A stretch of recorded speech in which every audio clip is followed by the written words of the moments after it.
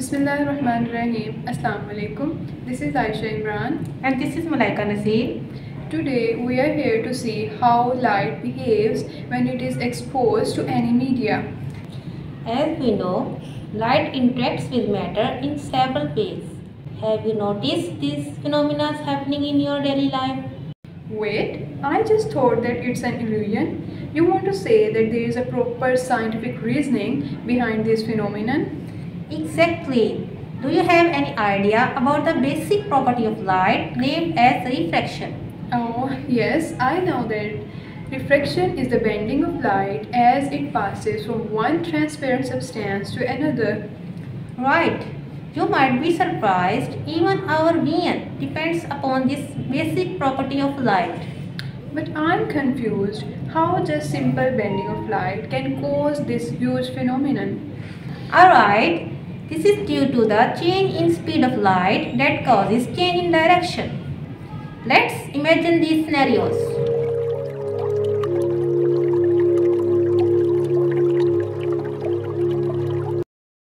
Uh-oh, I'm baffled. Where's the fish? What's the exact position of that fish? Okay, just take a hold. Let me explain it to you. It's basically the Snell's law that can answer your query. Alright, I can remind the Snell's law. Snell's law gives the relationship between refraction and angle of refraction, angle of incidence, and refractive indices of a given pair of media. Yes, it states that the ratio of sine of angle of incidence to the sine of angle of refraction is a constant for the light of given color and for the given pair of media, and the constant is actually refractive index. The angle of incidence and refraction are measured from imaginary line drawn at 90 degree to the surface of two substances. In laboratories, we routinely use an Abbe's refractometer to measure refractive indices. It is a classical optical instrument used for both liquid and solids. The device is relatively inexpensive, accurate, and requires little maintenance or calibration, uses small sample volumes, is easy to use. To understand its working principle, let's study parts of a refractometer first.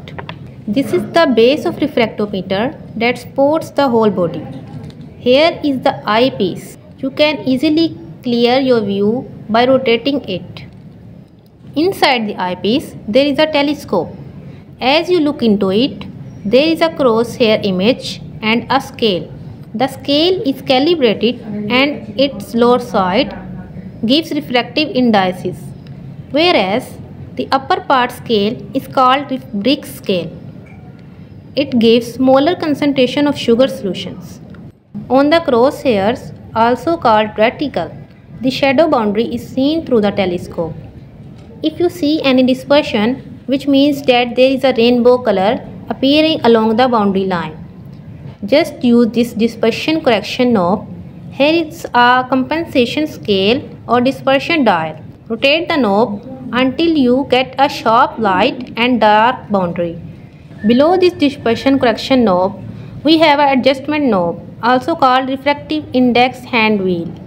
As the name shows, it's something related to refractive index.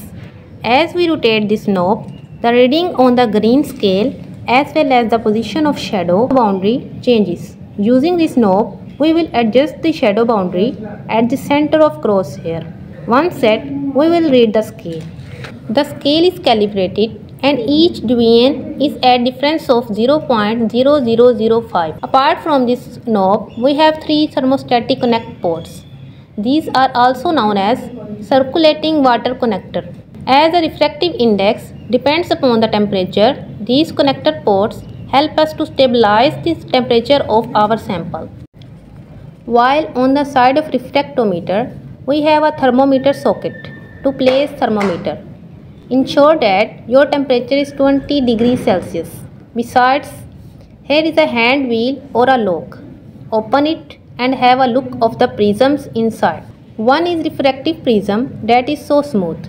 The other prism is illuminating prism that has a rugged surface. It helps to scatter the light in all directions on the opposite side of prism. There is a window covered with a shading.